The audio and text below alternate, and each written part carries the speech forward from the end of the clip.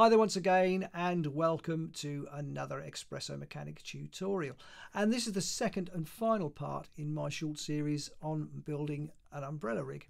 Now, at the end of our first tutorial, we'd got things to this stage. So we built the actual framework for our umbrella. In this second part, we're going to be focused on creating the canopy. And we're going to be achieving this using the wonderful particle-based cloth. And as you can see, it really does work beautifully. Fantastic. That's what we're going to be about in this tutorial. So without further ado, let's see if we can make this happen. The temptation here, I think, would be to open the umbrella fully. In fact, probably to even switch off the Expresso and the pose morph tags and get the frame flat. Don't even bother going there. It's not the way to do it, because obviously if you did that, the temptation then would be to bring in, say, a disc, give it 8 rotation segments so that it lines up, adjust its outer radius until you get it to the correct size, and then start working with that. Don't even go there. It's not the way to do it. I tried that and it just doesn't work. It doesn't give you the result that you're looking for. No, the way to go about doing this is to bring in a cone. I'll just select my controller and bring this back to, well, I'm going to set this to 3 because I know that's where it needs to be. If we switch to our right hand view, so F3, we can start working with this cone. The bottom radius is what we need to work with first, but we also need to get this cone to somewhere around the middle. We can do a little bit of playing around to get this absolutely right, but we can work with our height is probably where we want to go first, so let's work with that. If we bring that down, now I can see that that's not quite right because I want this to be above there. So if I bring that just up a little bit higher and start working with this and just bring my height up a little bit higher, I think about 58, possibly even a little bit higher, but we'll go 58 at the moment. I think it probably needs to be 60 actually. Let's go 60. If we just bring that until it's around level with these here, just drop down a little bit so that we can see what we're doing. And then in the bottom radius here, we just bring that in, and I think that needs to be about 24. So keep it going until it's, yeah, 24 is good for that, but we can still see that this needs to be a little higher. So 60 wants to be about 62, 63, I think is about right. That looks good for my money because it's just about matching up with this, and we've got a little bit of extra height here. That's fine. So 2463 is good for the bottom radius and the height. The height segments, the next thing we need to worry about, and that needs to be 12. And our rotation segments need to be 40. And if we just go back into our 3D view, we can see our ribs here, and we can see that we've got 5 rotation segments here. That's good because it doesn't give us a cut through the center of here. And I found that this works better. If you end up with a center cut, you won't get as pleasing a result. So for me, this is the definitive setup for the cone. 24 bottom radius, height 63, height segments 12, and rotation segments 40.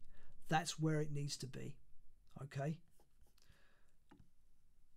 So that's the first part of our setup ready to go. The next step for us is to come into our caps tab and check this off, because we obviously don't want any cap on the bottom there. We want it completely open. Moving on from here, we can hit F3 to go into our right hand view.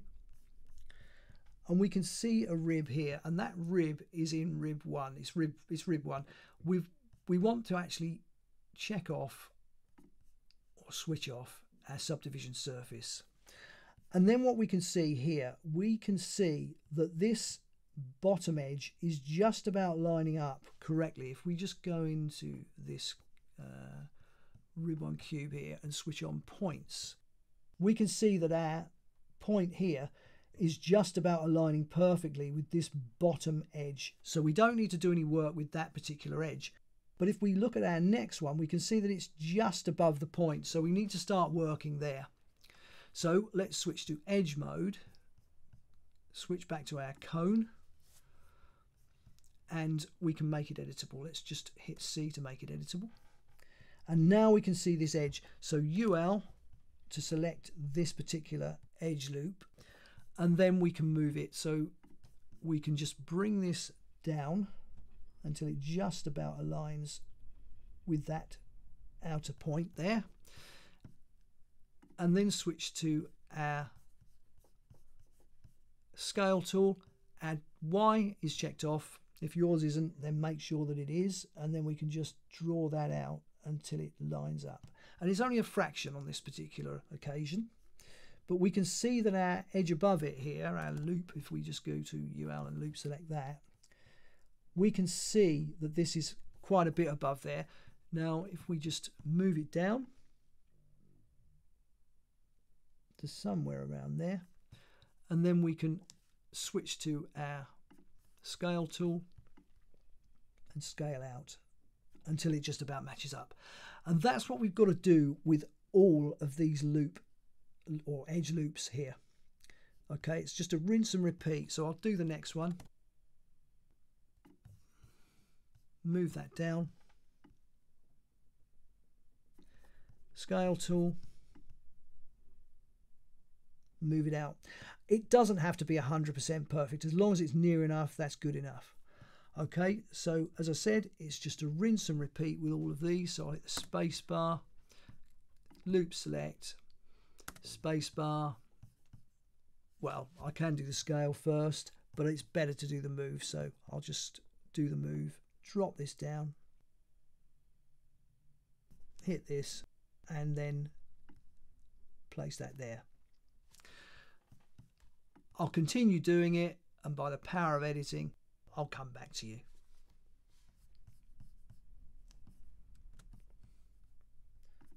Just scale this one out. And then this top one here, I'm just going to show you what I'm going to do with that. So if we just loop, select that one, and just zoom in.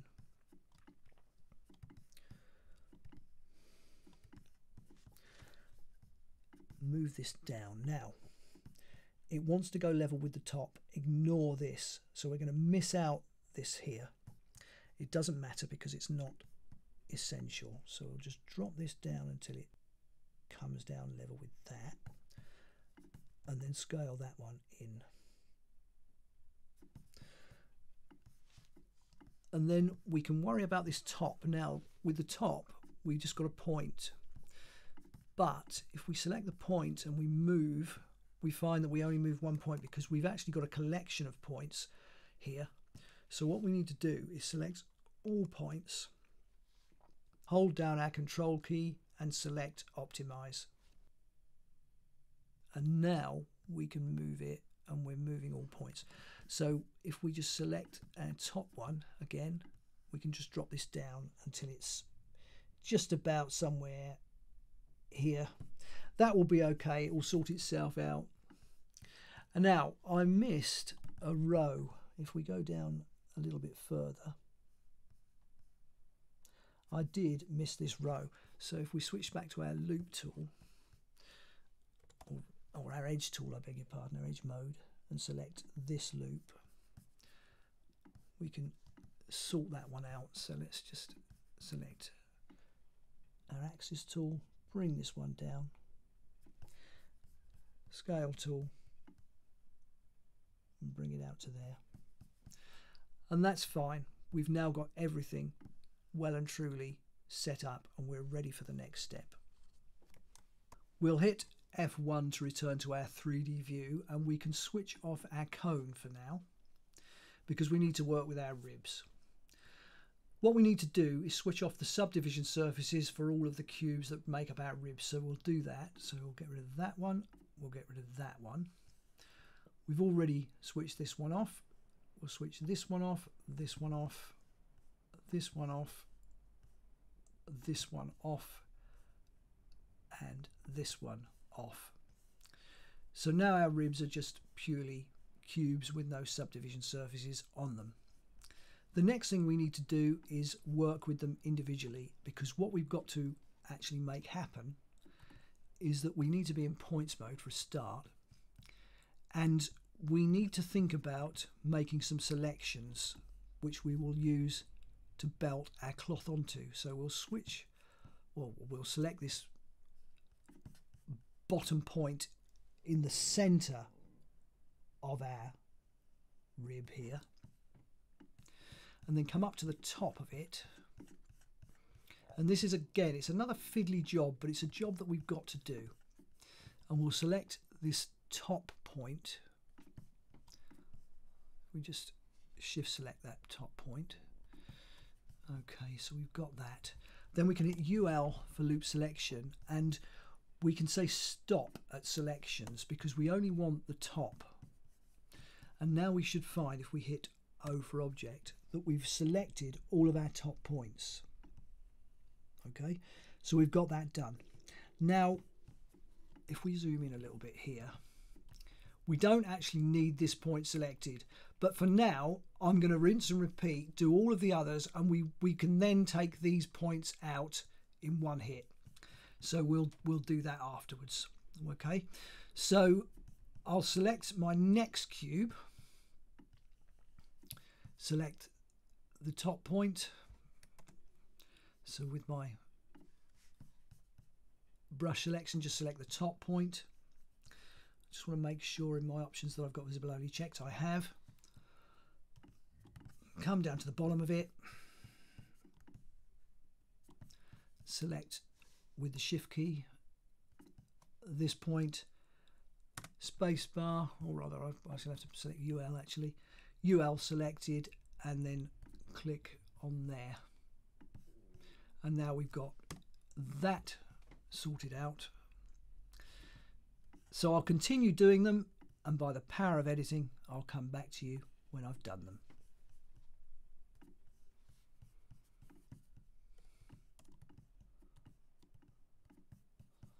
And that should just about complete our selections. I think I'm there. Okay. Yeah, that looks fine. Just make sure we're back up the top, make sure where we are. Yeah, everything looks good. I like to double check my selections because it's better safe than sorry. Now, these points that we don't need, we also don't need these points here.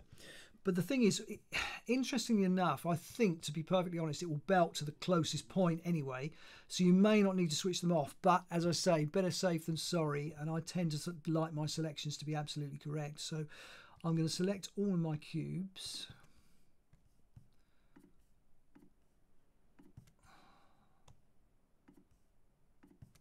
And that's all of them, and I can see all of my selections, and that's all looking good. Let's go back to our right hand view and zoom in. So we know that we don't want any of these, so I'm going to hold down my command key and select. Now let's have a look and see where I am in my tool here. I don't want visible only. I'll check that off so I can get rid of all of these points. Right, okay. If I switch to my front view, just zoom in a little bit, just make sure I've got rid of all those points. Yeah, they've all gone. So now, let's have a look down here. I want to get rid of these as well, so let's just command click to get rid of these. And these over here. And that should, I think, be everything. If we, no, don't want you. If we switch back to our right hand view, we should find that everything is gone, and it looks to me as if it is. Okay, fantastic. Right, so they are our selections ready for our belts for our cloth. Fantastic, so we've got it that far. The next thing to do is make similar selections, not suggestions, selections on our cone. Okay, so that's our next step. Right, let's get our cone back into the scene. Okay, so let's select our first cube, and that's over there. So we're going to belt to that first cube. Now, Let's see where we are. So with our cone selected, we need to select this row. So UL, and we can select this row. What we don't want is the top point. We do not want to belt the top point. So every time I do a selection, I'm going to have to take away that top point. It's just one of those things I've got to do. So we just command select that one. Fantastic. So that's our first selection. Now we need to set this up. If we come into our tags and we give this a cloth tag for a start, let's see where we are. So in the surface tab here, the stretchiness I'm just going to give 1, and I'm going to leave the actual bendiness at 10 for now, and that's the only change I'm going to make in there. Moving on from here, let's select our first cloth belt. So we'll grab a hold of one of those. Now you must put this after the cloth tag. Don't put the belts before it. Always put them after. Okay, so that's our first one of those, and now we need to belt this on to a cube. Now, which cube was it? It was this one, was it? Or was it one of the others? Let's have a look. Which cube are we going to belt onto? Right, we're belting onto this one. So we selected our cone, yeah, and we're belting onto this first cube, so rib. So let's just bring that cube into here and hit set. And we've got our first selection done. That we've got our first belt sorted out. We can see that that's fine. So the next thing to do then is just create another belt tag, and I'll command drag to create this one. We can clear this if we wish, and then we'll make another selection on our cone, which is going to be here, and then we need to belt this onto the cube from rib 0. So let's select that and draw that into there and hit selection. The only thing I've done there, I shouldn't have selected the, let's have a look, see where we are, so make sure. Yeah, I've got a selection round there. I don't want that, so let me see where I am. I want a loop selection, definitely, UL. I do want a loop selection, but I do not want, let's just take that away for a second. I do not want all of the things to be selected. Let's see where we are.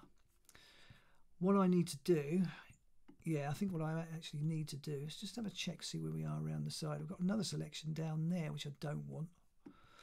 Yeah, okay, let me just work this out. So I'll UL and command select if it will let me. It won't actually let me. It's because I've got stop at selection, and that's it. It's just take that off. If I just command select that, that's taken that away, and that's got me back to where I need to be. Let's just have a look, see what I've got here.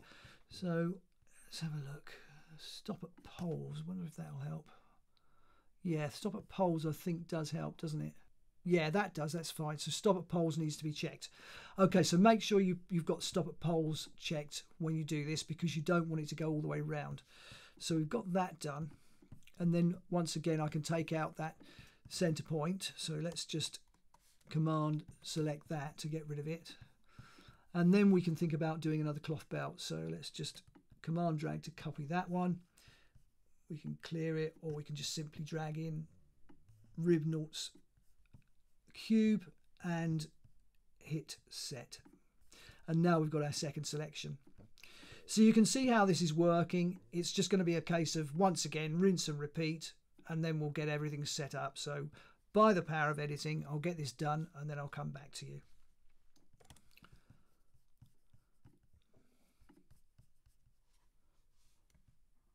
Just get rid of that top point once again. Another belt tag. And finally, we can just drag in the cube from cube 6, or from rib 6, I beg your pardon, and set that. And now we've got all of our selections done. So everything is ready. That's looking very nice.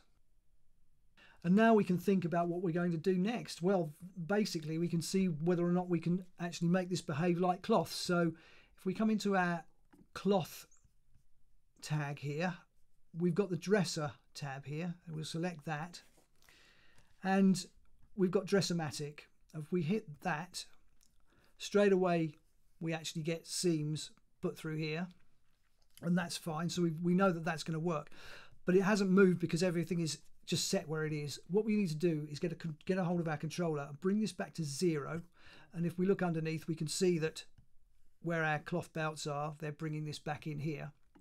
Now, one thing I will do is select all of my cloth belts, and with this hover here, I'm just going to set this to 0. And then what we can do is just go back into our cloth tag here and hit the Dress-O-Matic button again, and straight away we go back to the center, and we can just relax as well, just to make it a little different. And we can see at the top everything is okay, it's all nice and tidy, so that's all good, it's all working as we want it to. The next thing I'm going to do is select my cone and drop it into a cloth surface. So I'm just going to click on this, so option click, or rather it should have been command click, I think. Let's just undo that, command click to drop that into there. No, not command click. Maybe it's a shift click. Let's see what happens there. No, it's not. It's probably going to be a shift command or something like that. I can't remember which it is. But anyway, we'll just drop that in there and that'll do the job for us. Okay, so we've got our cloth surface ready to go. We can give it 3 subdivisions, I think, just to make it nice and smooth. And we'll give it 0.2 thickness just to add another dimension to it. And that's looking really quite nice. Now, it's looking good. So let's see what happens when we actually work with our controller. So we'll select the controller and we'll record its start position at 0, at frame 0. And then we'll move through to 30 frames. Open it out fully and we'll record there. And let's just see what happens now. Right, first thing we need to do is set this up properly. Dress-O-Matic again, relax. Let's just relax that. And then we'll set this as our initial state. And it won't be our ultimate initial state, but it'll do for now. So we're ready, and let's just see what happens. And straight away, we can see that it opens and it looks absolutely beautiful. It really does. It's got that lovely curve through each of these panels, exactly what you'd see with a real umbrella. Really, really beautiful. And if we just zoom in, see what's going on at the center of the thing, we can see our cloth is all beautifully done here. It's really nice. I mean, we've got to finish it off. We've got to put another little piece on the top, which umbrellas usually have, like the pointy piece. I think it's called a ferrule or a fennel. I'm not absolutely sure. It's one of the two. But we'll build one of those and just finish it off. But anyway, that's all looking really beautiful. So if we move on from here, let's just move to 60 frames. We'll select our controller and we'll record that there so that it pauses. Move to 90 frames. In fact, we've done that at 50 frames. I can move that, just grab that and move it to 60. Move it to 90 frames. And then with the controller again, we can bring this back to 0 and we'll record there. And what I'll do with my animation mode, where are we? Play mode. I'm going to make this simple so that we only go to 90 frames, and you'll see why in a moment. So let's just go back to the beginning and play through. So open, close. Now, this is what we want for our initial state. So if we select our cloth once again, dresser mode, we can just say set initial state. And then when we go back to 0, we're there. Now let's just run this and see what happens. Beautiful. Let's loop it. So playback mode, we'll just go cycle and let's see what happens. Open, close, and it's fine. We get a perfect cycle, or a perfect loop, I suppose I should say, because of the way we've set it up. But look at that, isn't that beautiful? Just fantastic. Now, there are a couple of other things that we could do. It's actually quite good. I mean, it's not colliding with any of the parts. Now, what we could do, and I don't think I'm going to worry too much about that on this occasion. I did do it in my original model, but what I did, I looked at the various parts and I thought, well, the handle could have a collider tag on it. So, you know, if you wish to do this, you can. If you just wish to put a simulation collider tag on any of the parts of the umbrella that you don't want it to go through, such as the handle or the slide piece, just put the colliders on them.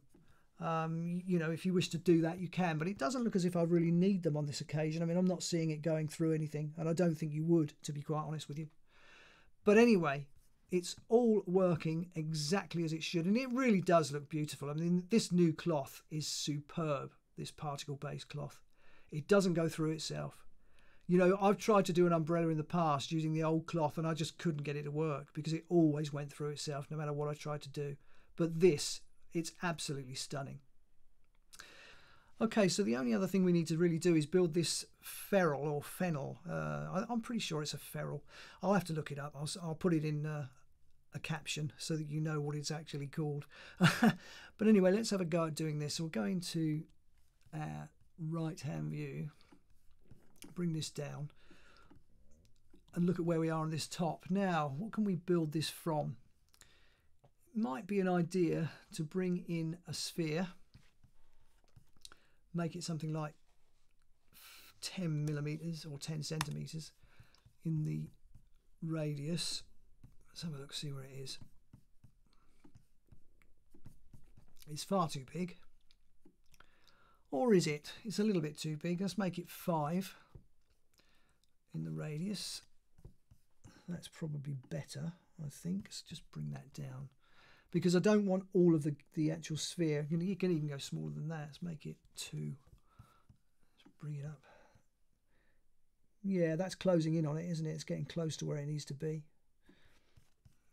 Probably make it 1, because I want the sort of top bit of it. That's the bit of it that I really want. Something like that much of it.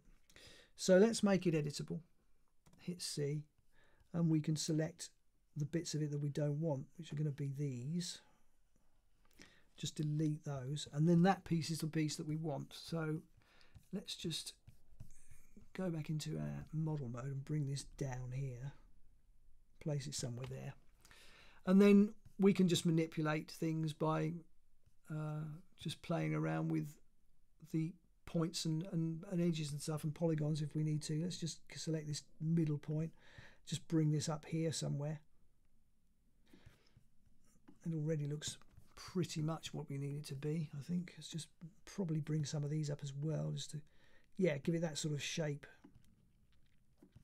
Something like that, and then, you know, these can just drop into here somewhere. And if we need to adjust, we can adjust. But that's the basic shape of it, and if we want to, we can just drop that into a subdivision surface by holding down the Option key. That's very, very interesting. I mean, to get something into a cloth surface, you actually have to hold down the Command and Option keys to put that code into a cloth surface. I've just played around in the edit and found that that's what you have to do. But you can just simply hold Option to do a subdivision surface or any of the others. That's really odd. But anyway, there you go. It's just one of those weird things. But let's see what we're getting now. Let's just see how this looks. It might need to be a little bit bigger, but let's just run the sequence so that we get it to there. Let's just go back to our view here. Yeah, I mean, it perhaps just needs to be a little bigger, doesn't it? So that it covers this up here. It just needs to cover it completely. But it looks good. I mean, it's looking as if it's working quite well. Let's just make that slightly bigger. Take it out just that little bit further and drop it down. Yeah, I mean, that it's looking nice. I mean, I think, you know, you can play around with this again to your heart's content, but I think that actually looks quite nice. Let's just go into isopalms here and, well, perhaps just go into garage shading for a second. Yeah, I mean, it looks quite nice. It just finishes the umbrella off, and I think that will work quite nicely. Yeah, I mean, that's going to work. That's okay. I think that's fine. So yeah, I mean, it's, you know, it's up to you whether you choose to build that, but I just thought I would, just to finish the thing off. It just puts that finishing touch on it. But yeah, that's basically all of that. Now, the only other thing we can do, thinking about it, is just close the ribs up and close up this null here and close up the top. Okay. What we can do is place everything that we've got here, including the cloth surface, just bring that down to here. If we place all of these into a null, so Option G to group, we can call this umbrella. Fabulous, and we've got that there, and we should now be able to move it anywhere in the scene and it should be fine. We just need the fennel or ferrule. Let's just drop that into the umbrella as well, so that we've got everything in one place. Okay, and now we can move everything, and that's fine. And we should be able to play the animation, and everything should work. And it does. Fabulous. We can move it wherever we like. Fantastic. So that's superb. It's all working exactly as I said I wanted it to, and it really looks great. And that just about brings us to the end of this tutorial, and indeed the end of this short series. So as always, I really hope you've enjoyed doing this and that you've got some useful techniques that you can use in your own projects. And if you have enjoyed the video, please give it a like, and if you haven't already, then please subscribe to the channel, leave a comment, and of course ring the bell. And wherever you happen to be on social media, please do share this video, because all this good stuff really does help keep the channel moving in the right direction. But anyway, that just about brings the curtain down on this series, so I'll see you very soon on the next tutorial.